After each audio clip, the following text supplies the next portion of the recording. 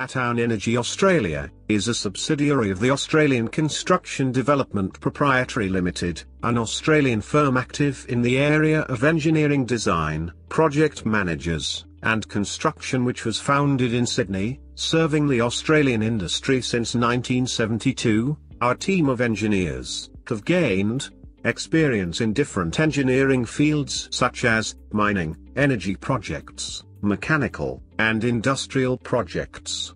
We are projects developer, employing advanced CSP solar technology, photovoltaic technology, and wind turbine in hybrid form.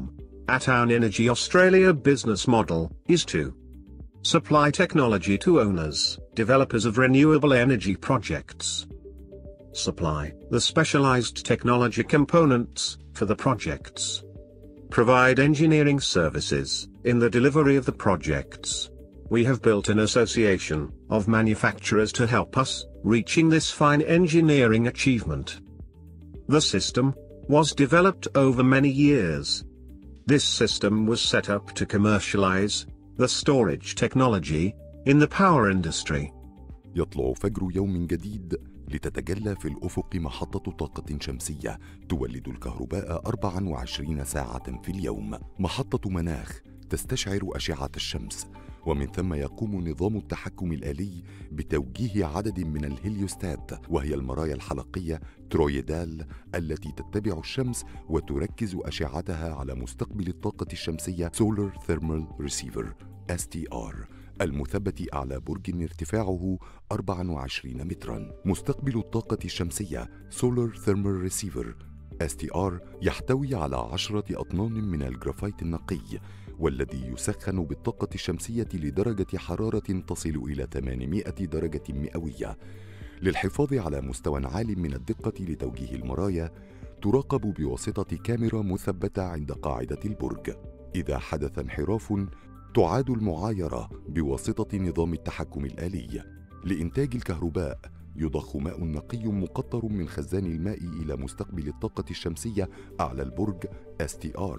يمر الماء داخل مستقبل الطاقة الشمسية STR من خلال سلسلة من الأنابيب تعمل كمبادل حراري.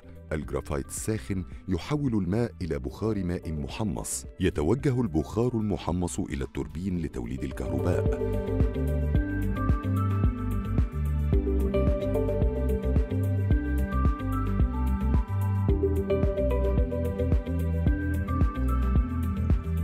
يخرج البخار من التوربين ويبرد، والماء الناتج يرجع إلى خزان الماء النقي لإعادة استخدامه. عند غروب الشمس تقل الحرارة وتقفل فتحة المستقبل الحراري STR للحفاظ عليها. وإذا برد ال STR يقوم نظام التحكم الآلي بفصله من شبكة البخار ويربط آخر ساخن لاستمرارية تدفق البخار الساخن.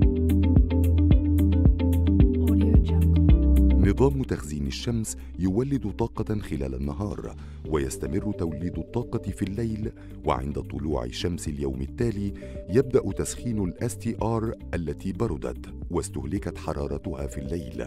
في هذه الأثناء يبدأ استخدام مخازن حرارية سخنت خلال اليوم السابق ولم تستخدم في الليلة السابقة ليستمر ضخ بخار الماء المحمص للتوربينات ويستمر إنتاج الكهرباء. المحطة تتكون من وحدات متكررة، وعند الحاجة لطاقة أكبر تضاف وحدات جديدة.